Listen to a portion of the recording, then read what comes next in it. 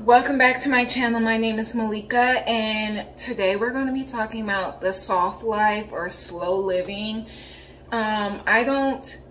This may kind of like, I guess, oscillate into or migrate into soft girl season. You might have seen that on Instagram. I hate all these fucking aesthetics. Let me just say that. Like, I hate all of these aesthetics because people aren't doing it because they're genuinely, this is the way that they want to live. It's more of an appearance. People are more so doing this to appear like their life is so soft and luxe and like blah, blah, blah. But in reality, it ain't. It ain't. And I kind of want to talk about that. So if you're interested in this video, stay tuned.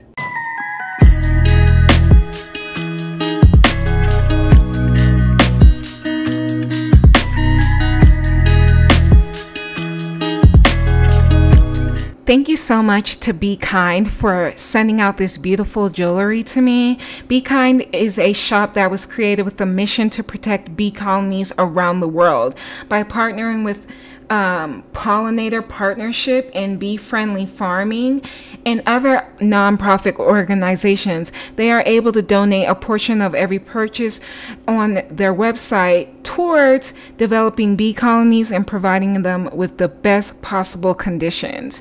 With the code Malika20 in all caps, you are able to save 20% on your purchase, and a percentage of that purchase will be going to these organizations to help out our bee friends. And also, I want you to know that 100% eco-friendly materials are used in their packaging and their jewelry. So let's get shopping and help these bees, because we need bees to live, and I love nature. And I'll see you in the video. Alright, so we are going to talk about slow living, soft girl. This has no gender for me, so whatever, like, I'm just kind of talking about it. So, you know, as we got into Virgo season, aka September, for those of you not into astrology, you started seeing the post online, oh, this is soft girl season, we're slowing down and blah, blah, blah, blah, blah, blah, blah. So I'm like, I keep seeing these posts all over social media. So I'm like, what is this about? So I get on YouTube, because I know when I get on YouTube, I'm going to see a whole bunch of videos. So I click on a lot of people's videos and I listen to a good chunk of them, and people are talking about, oh, soft girl living is about luxe, but you can do it on a budget. But the whole point of soft girl living is to like relieve as much stress as possible off your life and to do these luxurious things. And then you see some videos where they're like, but you can figure out a way to do it on a budget. And I'm thinking to myself, as somebody who's spiritual and into self-development, I think what you all are talking about is an aesthetic life. For me, when I hear the term soft girl living or slow living or soft living, I'm just going to say slow or soft living, because we're not putting gender on this, because anybody can do it. Like, for me, it means to slow down, to get in tune with the flow of your life. Whatever flow your life is going through at that time, that's how you need to move. And so for me, slowing down, getting more in touch with our feminine energy, which we all have. I'm not debating that here. We all have feminine and masculine energy. Okay, so our feminine side of our energy is the side that likes to relax, that likes to receive, that is more intuitive with the energies that is surrounding our life. And slow living also can kind of migrate into the products you use, or the way that you live your life and do things in your life. All of those things can migrate into slow and soft living. So if we're being more intentional about our well-being and about the flow of life that we're already in, we automatically tend to slow down, because we are human beings and not human doings. And I think that we have lived in this society of do so much that people think slowing down or soft living is some revolutionary thing, when that's what the ancestors was doing. They were doing this. They weren't in a system of capitalism that is just like work yourself down to the bones with these social constructs that keep people in poverty and XYZ. We could go on, but they didn't have that. And yes, people still work before somebody says, but they built this and they did that. I know that they still worked. That's not what I'm talking about. I'm saying that things in life took a much slower pace. If we want to make an analogy or whatever, there was more balance between your work and your life. Okay? I listened to a podcast today from the Center of Spiritual Living where I live at, but they have them all over the universe. They follow the teachings of Ernest Holmes, and they were talking about in this podcast how we busy ourselves so much, and capitalism created this. You know, people love to be like, oh, you're so lazy, and that actually comes out of, at least I can only speak in America just by doing the research.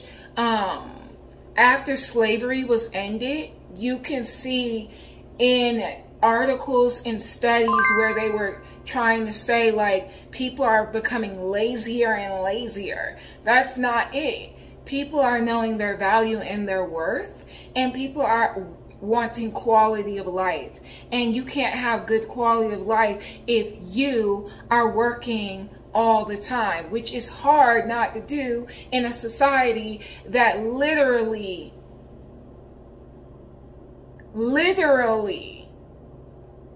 has it set up for you to be that way, because if not, you may end up on the streets.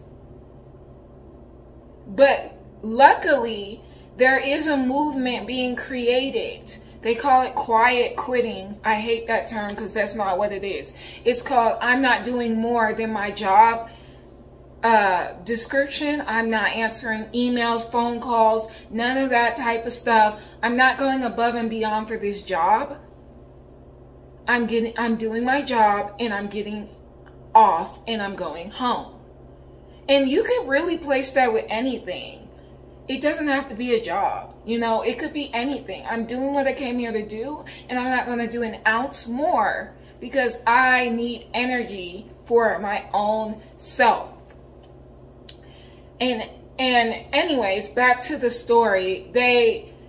He told a story this morning about how like he had moved to North Carolina, and his daughter, he was trying to get a play date for his daughter with the people that he met in the neighborhood, and this lady pulled out her phone and was like, oh, let me look at the calendar. Oh, X, Y, and Z isn't available until 2 weeks from now, but they have a 45-minute window. And he just talked about how like we cram ourselves with so much, oh, you're not being productive if you don't have 55 million things to do, and we like thrive off of being busy. And that's like a part of that hustle culture too. But this conversation is more complex, obviously, than I'm going to get into. There's a reason behind hustle culture, etc., blah, blah, blah. I'm not getting into all of the ways of that. I'm just saying, like, we have made ourselves so busy and all of that. And we think if we're not doing anything, then we must not be being productive. And the whole reason why these lifestyles are becoming more prevalent now is because people are awakening to the fact that they need quality of life and that their value of themselves, they are not here to just produce. You inherently were born whole.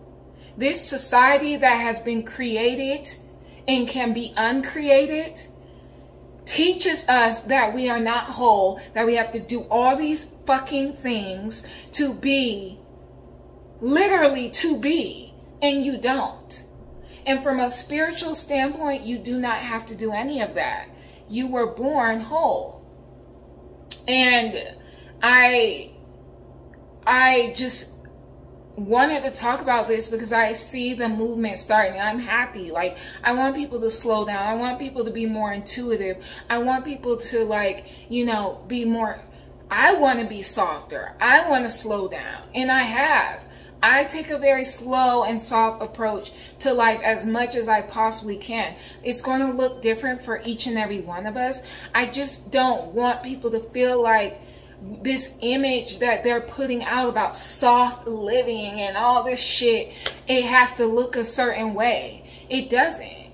If you like luxury, I'm not knocking you. I'm just saying this style of living is not about lux and the things that you have. It's about getting in tune with your rhythm of life, with the flow of life, with yourself. It's about becoming more self-aware. It's about becoming more intuitive. It's about doing more things that allow you to slow down and be present. And as the pastor, whatever he wants to call himself, said today, he talked about how we just, if we feel like we have too much space in our life, that something is wrong. It's foreign to us to slow down and have a softer, slower life. So all I'm saying really is, when you find that moment to truly be present, turn off the phone, just be. You don't have to capture every fucking moment, especially for us creators. And I know a lot of creators, this is their paycheck, blah, blah, blah. I'm not getting into that. I'm just saying, like, you don't have to film every fucking thing. You don't have to do everything. You can slow down. You can soften. You can be present and become in tune with yourself and enlighten with your own vibration and your own soul's wisdom, and just be and see what the universe has for you without doing all this thing. It's not, if you want to be a part of that aesthetic, great, but it's not an aesthetic. It's an actual state of being that anyone can achieve, no matter what's in their bank account, no matter what ethnicity they are. Nothing. You can achieve it. But I think we have to get out of these mindsets that it has to look a certain way or whatever. Break the mold, you guys.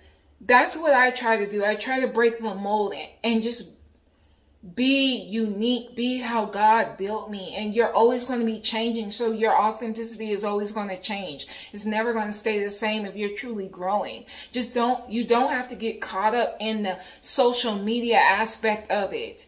It's not, I went to the spa and I have my Chanel glass and my champagne, or it's not even spiritual aesthetic. I went in the forest and I spent 59 million hours out there, and I feel it's not that. It's getting in tune with your life and whatever it is presenting for you. That's how you follow. What makes you slow down and be more present in your life and be more enlightened with your self-development, your wisdom, your spirituality, your whatever, your essence. That's what it is.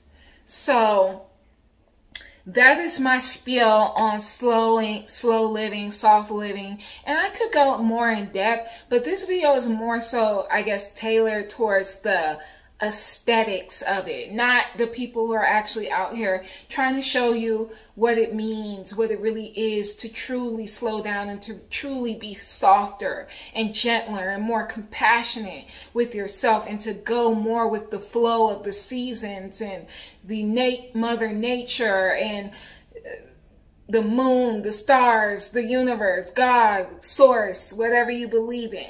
That's more so what I'm talking about. So if you found this video enjoyable, entertaining, or you just like me, give this video a thumbs up. If you want to keep up with me, my social media links are in the description box. I also have a tarot channel that I upload to and give tarot messages that are more so catered towards self-development, spirituality, and a little sprinkle every now and then of love, shadow work, and all that type of stuff.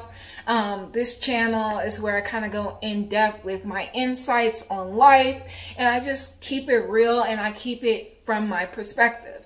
So if you're interested in that, definitely subscribe, hit the notification bell for all notifications, and I'm gonna see y'all later. Shout out to the company for these beautiful pieces of jewelry that y'all seen earlier in the video. Anyways, peace and love, and I'm gonna see y'all later. I'm hungry. I'm about to drink my smoothie. Bye.